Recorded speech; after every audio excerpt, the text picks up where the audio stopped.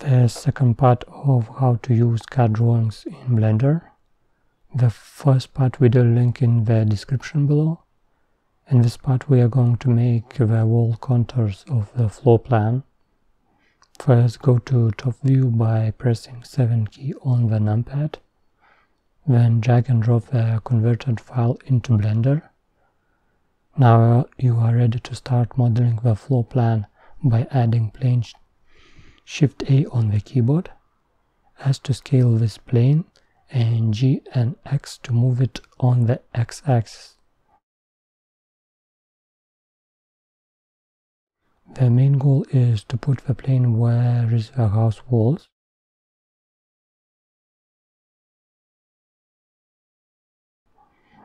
I will duplicate this plane several times to keep the same width of the walls. G and X to move into the correct position.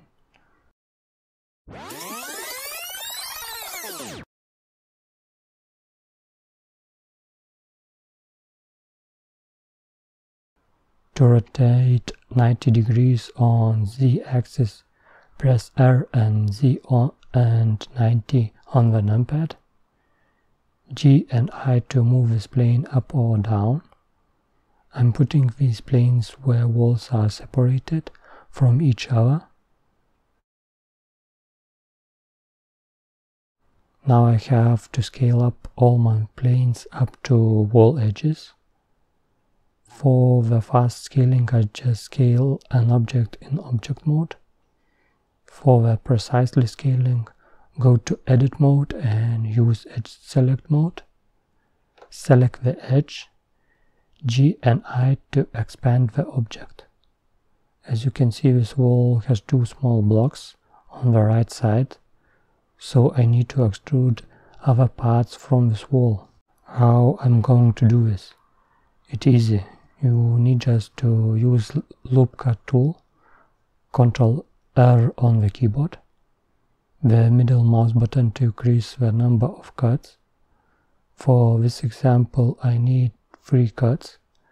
To change the cut position, G and I on the keyboard, move it near the right side edge and select the right edge.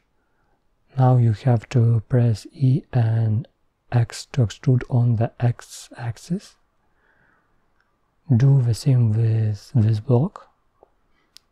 Basically I'm making all wall in this way. Imagine that you finished with lines, select all faces and extrude it up. Everything looks good. These lines, we don't need these lines because it gives nothing in this situation, only slower viewport and rendering. Shift and Alt and left mouse button to select edges, and X on the keyboard limited dissolve. As you can see, this object becomes as one mesh. I will explain more about this in the next video. Just simple into a teaser of the next video.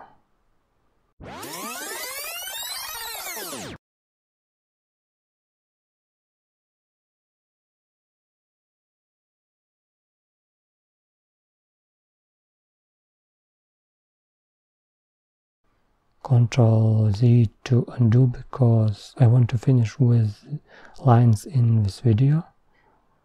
Now I just need to use this method for other planes.